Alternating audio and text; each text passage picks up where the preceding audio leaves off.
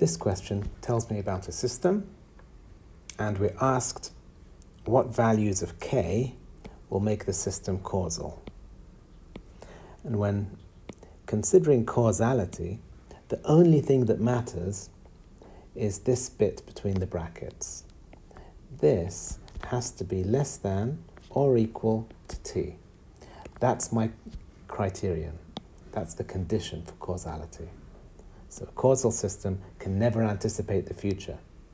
So when we have t equals t, we can't be looking at x at any other instant in the future. We can look in the past, but not in the future. So we can start with that as our criterion. We can say kt squared plus kt minus 1 has to be less than or equal to t. And we can rearrange to make an inequality with 0 on the right-hand side. And if we take t common, it will be k minus 1 times t minus 1 less than or equal to 0. So here we have a quadratic, t squared. And what does a quadratic look like? A quadratic will look either like that or like that, either an upwards opening or a downward opening parabola. But we're told that this parabola is always negative. It's either 0 or negative.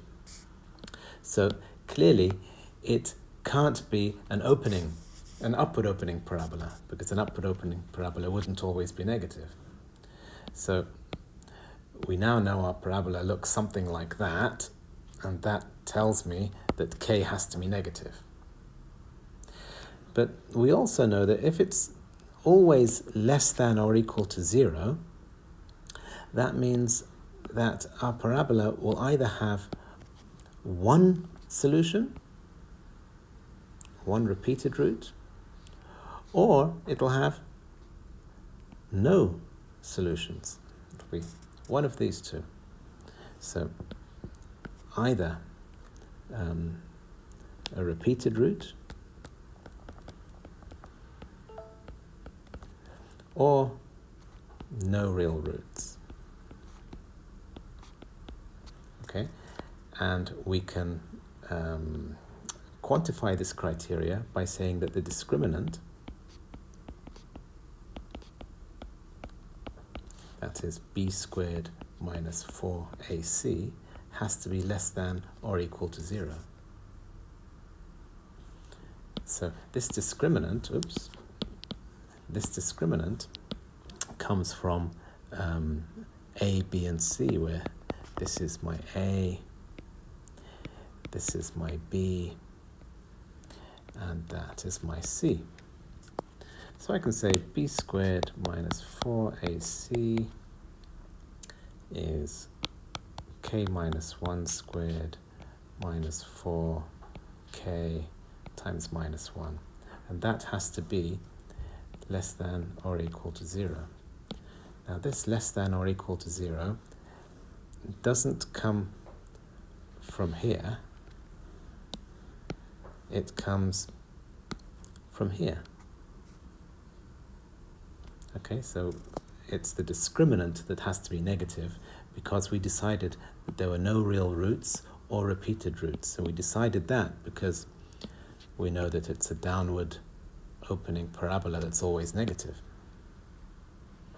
So we now have a new expression to solve, which is this. And this is also a quadratic. So if we open the brackets, we have a quadratic in k that looks like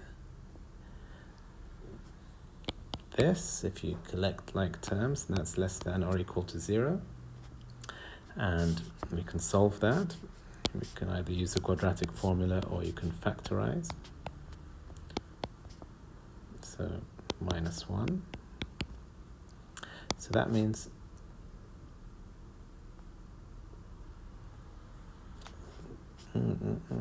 no, plus, yep, so k equals minus 1.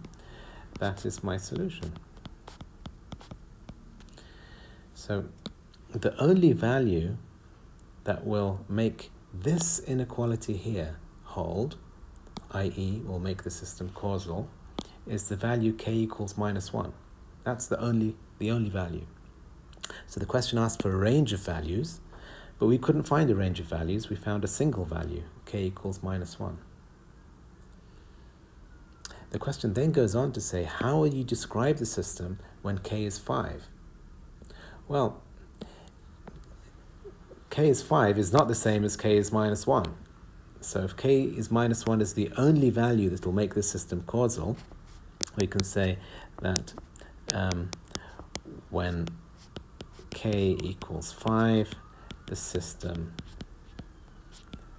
will be non-causal. And even if you hadn't solved this, you could still answer this bit simply by substituting k equals 5 up here and here. So if you were to substitute 5 instead of k, you would then have a quadratic that would, on occasion, be greater than t.